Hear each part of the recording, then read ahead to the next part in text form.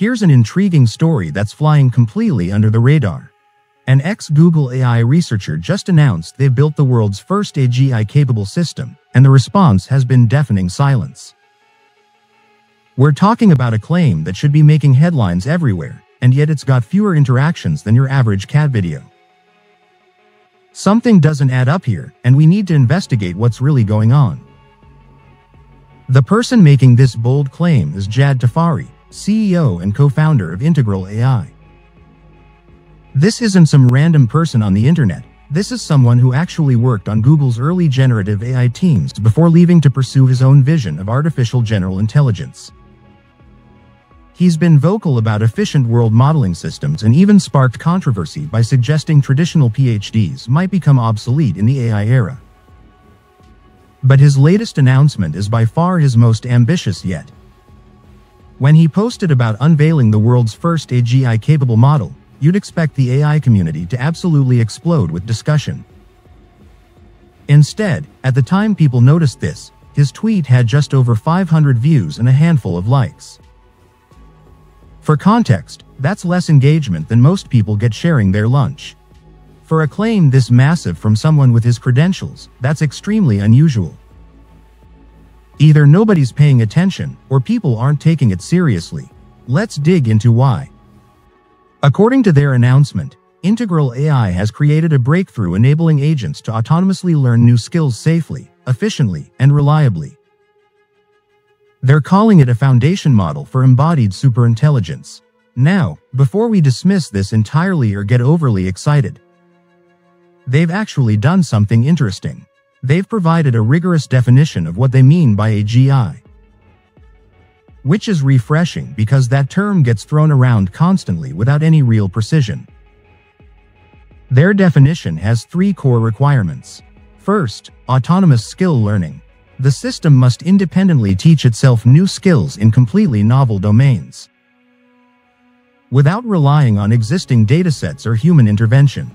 That's crucial because most current AI systems are essentially sophisticated pattern matchers, trained on massive amounts of human-generated data. True AGI would need to learn like humans do, figuring things out from scratch. Second, safe and reliable mastery. The system must learn without causing catastrophic failures or dangerous side effects. Their example is perfect. Imagine a kitchen robot learning to cook. It can't be starting fires during its training process. This addresses one of the biggest concerns with autonomous AI systems, that they might cause unintended harm while learning. Third, energy efficiency. The total cost of learning must be comparable to or less than a human mastering the same skill. This is actually a huge deal. Human brains are absurdly energy efficient compared to current AI systems. We're talking orders of magnitude difference. If you can't match human energy efficiency, you haven't really achieved human-level general intelligence in any practical sense. These are actually solid criteria. The problem isn't with their definition, it's with whether they've actually achieved it. Let's look at what they're presenting as evidence. Their approach is based on what they call universal simulators, which are designed to create explicit hierarchical abstractions, similar to how the human neocortex works. The idea is to move away from the black box nature of current AI systems that just map inputs to outputs without real understanding. Instead, they're trying to build systems that develop structured representations of the world that can generalize to new situations. They demonstrated this with several examples. One showed an AI agent exploring a 3D environment, building a mental map, and answering questions about what it discovered. Another demonstration focused on efficient visual processing, similar to how human eyes use rapid movements to sample important information and reconstruct a complete picture. They also showed the system solving Sokoban puzzles, learning to plan efficiently rather than trying random moves. On the surface, these demos look impressive, but here's where things get problematic. When you actually compare this to existing work, it starts looking a lot less groundbreaking. DeepMind published similar research back in 2017 with their imagination-augmented agents. That work was peer-reviewed, published at a major conference, and included publicly available code and methodology. Their agents solved 85% of Sokoban levels compared to 60% for standard approaches, and critically, other researchers could verify and build on that work. What's missing from Integral AI's announcement is any of that verification infrastructure. There's no peer review. There's no published code. There's no detailed methodology that other researchers can examine and replicate. They're claiming their model mastered Sokoban from a completely blank state, learning rules and professional strategy just by interacting with the simulation.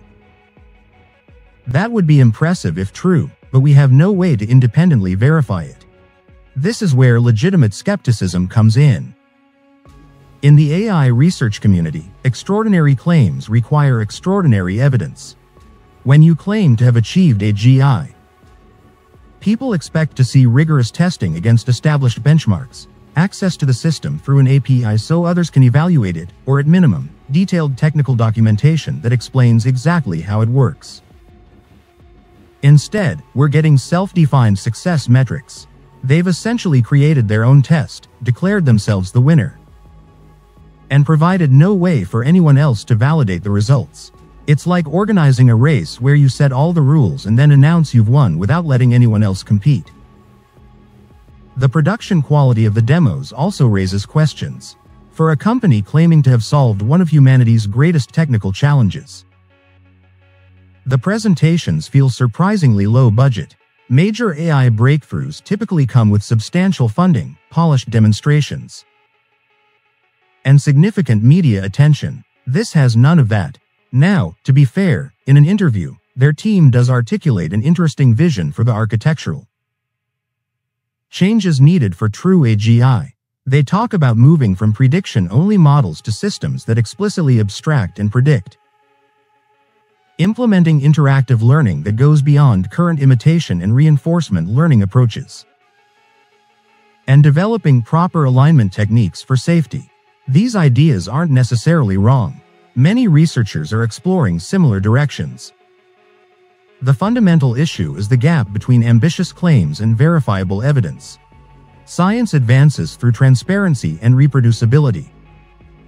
When someone announces a major breakthrough, the community needs to be able to examine it, test it, and potentially disprove it. That's how we separate genuine progress from hype. The AI community has learned to be cautious about revolutionary announcements that lack substance. Time will tell whether this is a genuine breakthrough that just needs better presentation, or another case of overpromising in an industry that desperately needs more rigor and less sensationalism.